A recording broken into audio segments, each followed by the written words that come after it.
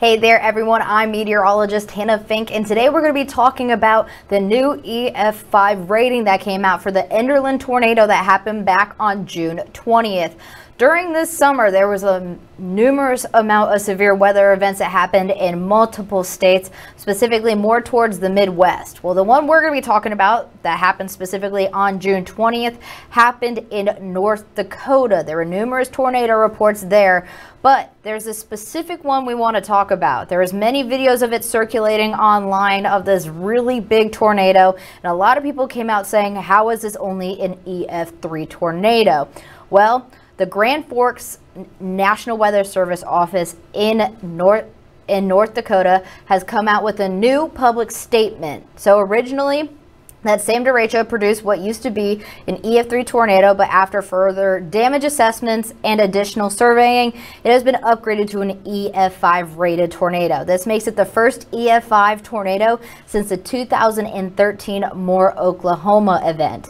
We'll be going over the public statement from June 23rd, which was just 3 days after the event, and comparing it to the now new statement that came out earlier today, which is October 6th. So we'll be breaking that down and then doing a compare and contrast at the end as well. So let's get right into it. So here we go. So this right behind me, this is from the Iowa Environmental Mesonet. This is a good site to go back to archive National Weather Service statements that came out, warnings, watchers, etc. It's just a good place to go to for archive data. So we're going to read right into it. So the National Weather Service damage survey for 620 Enderlin tornadoes. Here is the overview and what it says. It is important to note these results are preliminary and subject to change, which it has, pending further evaluation. National Weather Service damage surveys results take into account damage intensity for scientific proven damage indicators. If and when more damage evidence is available, further evaluations of the damage intensity will be investigated, which in this case it has. The Enderlin tornado resulted from a supercell thunderstorm that moved in from the west. This thunderstorm produced two long-track tornadoes. The first tornado began 3 miles south of Enderlin and tracked to the northeast, then north across Highway 46, and finally to the northwest, where it weakened and dissipated. This tornado was on the ground for around 12 miles, and its widest was about 1 mile wide in width. Damage indicators along the path of this tornado correlates to an EF-3 damage scale, with peak winds estimated to be around 160 miles per hour. If you don't already know, this is usually involved with an equation. There is a lot of math that goes behind damage assessments and what that means with peak winds and other mathematical numbers. So the EF-3 damage was noted along about 7.5 miles of the total path. A second tornado developed. We're just going to read both of them, but we're really referring to the EF-5 that happened. But since there were two involved with this statement, we're just going to go over both of them. A second tornado developed from the same supercell thunderstorm about 4 miles northeast of Enderlin and tracked to the southeast, crossed Highway 46, and then weakened and dissipated. This tornado was on the ground for around 8 miles and at its widest about half a mile wide. Damage indicators along the path of this tornado correlates to an EF-1 on the damage scale, with peak winds estimated to be around 110. So the tornado we're really focused on is the Enderlin tornado number 1. That is one we'll be really talking about. To go over the overall information, 160 mile per hour peak winds. Its path was about 12 miles long. Path width was about 1 mile, so referring to the tornado was about 1 mile wide. There was 3 known fatalities. At this point, we did not know the amount of injuries, and this happened on the 20th of June of this year of 2025 at 11:02 p.m. Central Time.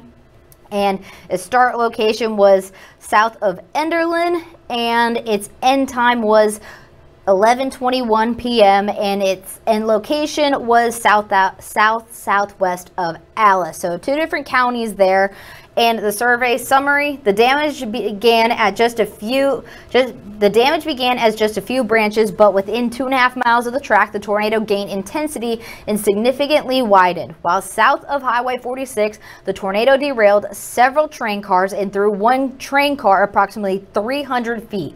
Additionally, a cell tower was blown over, crops destroyed, and many large trees snapped, with some debarked.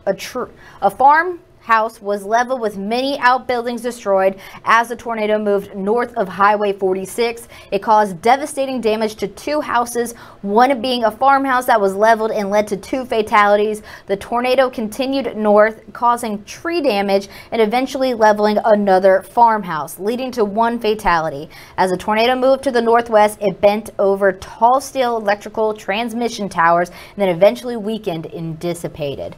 So listening to that summary, you probably are questioning, how was this only an EF3? Well, a lot of people were questioning this. Over the summer, there was a lot of circulating questions about, is the Enhanced Fujita Scale accurate? How is this being discovered? How is this being determined? Because when you hear that, you think a really big destructive tornado. There's a lot more science that goes behind the damage scale, as well as the calculations that go into it.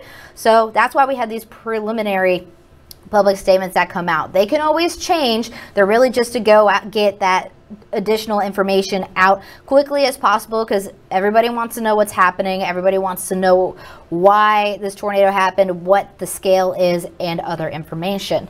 So now we're going to go over the new public information statement that came out at 9:30 this morning. So the National Weather Service in Grand Forks conducted additional surveys and worked extensively with wind damage experts to further investigate the 20th of June 2025 Enderlin, North Dakota tornado number 1. That's the one we just went over. The estimated maximum wind speed of the Enderlin, North Dakota tornado number 1 is greater than 210 miles per hour and occurred during the time of the train derailment south of Enderlin, North Dakota. The analysis involved forensic damage wind speed estimates for tipping several fully loaded grain hopper cars and lofting of tanker cars, including one empty tanker car that was tossed about 475.7 feet or 145 meters. The maximum wind speed also correlates to the maximum strength on the storm relative velocity data from this given station. National Weather Service station.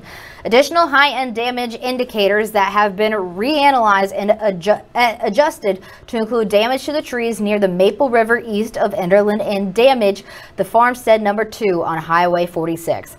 Further analysis of the trees surrounding the Maple River show extensive tree trunks remaining and debarking with a sandpapering effect prevalent.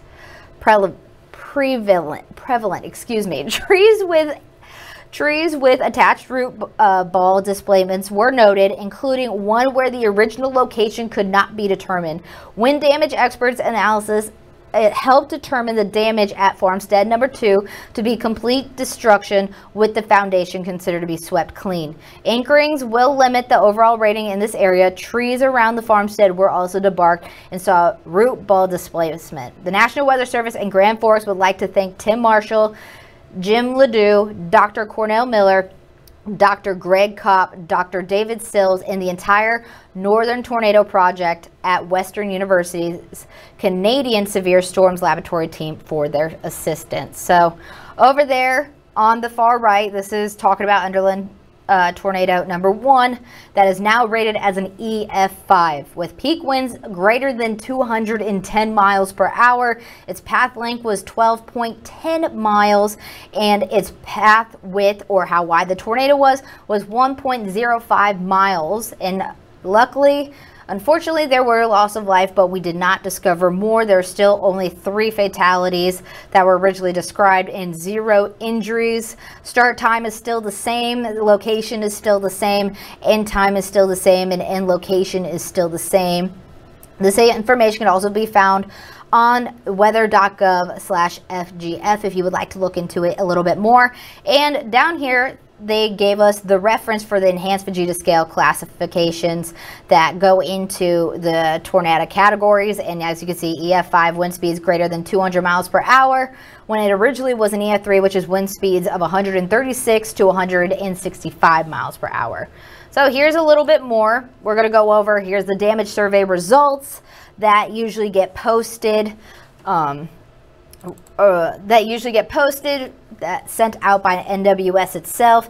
That Tornado 1 is the one in purple. Tornado 2 was the one we were talking about in the first public statement. Here is the ransom/case counties from the Enderlin #1 tornado. Here are some pictures that are provided from this NWS office. Photo credits are also provided as well. This is a look at the tornado itself. Here is the train damage there that they keep referring to as well, and that continues on. A lot of these pictures were taken and used during the assessment, which helps out greatly. You can see the derailment there. Train damage continuing on, continues, and just taking a look at these damage photos. There's obviously a lot more out there, but these were some of the main ones that they used to help with their new assessment. Here's a look at those root ball displacements that they're referring to. Here's what it overall looks like to give you a picture in your mind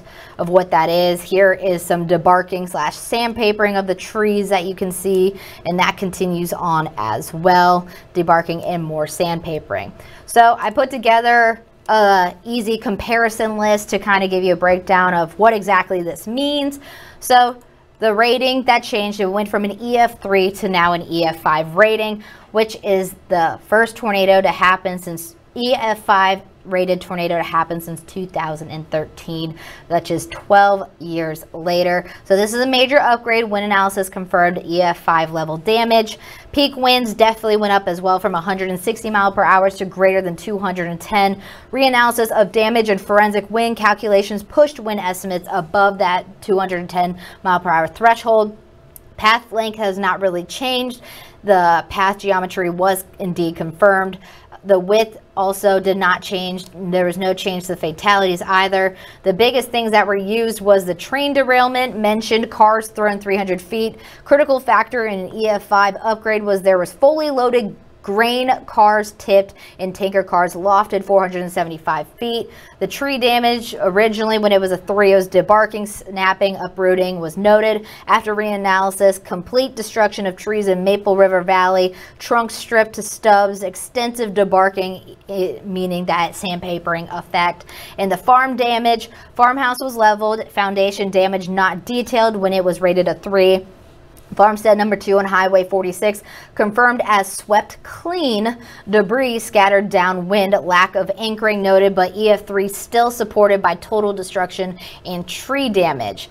Now, damage indicators, primarily structural and tree-based EF-3 indicators.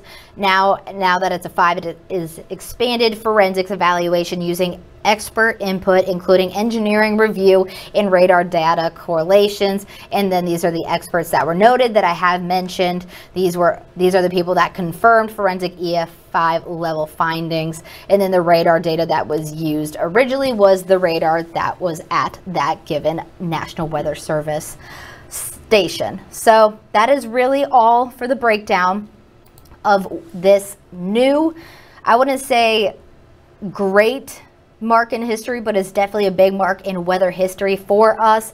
Just shows that after more reassessment that eventually we do get to the point we need to. One thing people don't realize is how much goes into damage surveying that gets us to these points. These are what help us determine the ratings, the wind speeds, the width, etc. There's a lot of math that goes into it. There's a lot of people that go into it. There's a lot of work that goes into it. And another thing you have to take in mind with this is people have to get out there somehow to do this. And when there's damage, destruction, people usually come first. You need to help the people out before we can survey anything. Thank you so much for joining me for Next Weather. We'll see you tomorrow.